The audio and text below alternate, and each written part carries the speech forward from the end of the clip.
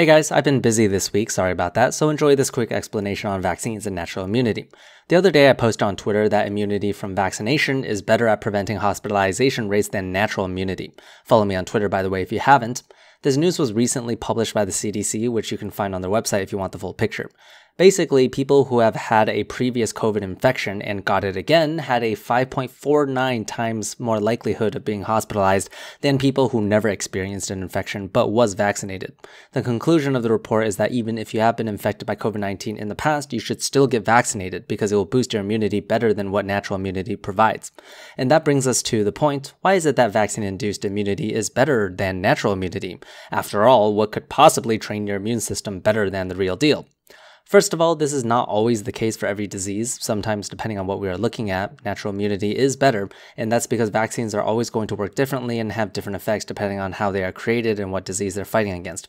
But against SARS-CoV-2, the research is pretty clear. There are a couple of biological mechanisms that makes the vaccine better than natural immunity. Number one, a large proportion, up to a third of infections, don't build up significant antibodies even after infection.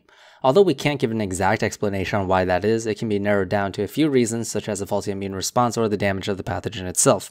Usually it just comes down to that we can't control what is infecting the body and how much of it there is, which is why sometimes it can be difficult to pinpoint why no antibodies are being produced. Number two, vaccines involve injecting known amounts of chemicals with an appropriate amount of adjuvants to get your immune system kicking. We know what we're putting in you, and there are ingredients in the vaccine that helps in building an immune response appropriately. Number three, natural immunity often involves producing a wide variety of antibodies against the pathogen, unlike vaccinated immunity. For example, in natural immunity against SARS-CoV-2, the body could produce antibodies that attach to a bunch of different areas of the virus, which isn't bad but also could be better. The virus has multiple other proteins too, such as the envelope or membrane, which the body almost equally recognizes.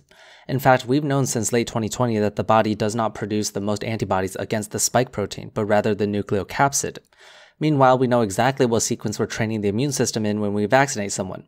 In this case, our current vaccines only train the immune system on the spike protein, so it produces the most antibodies against the spike protein, which is the best at fighting COVID.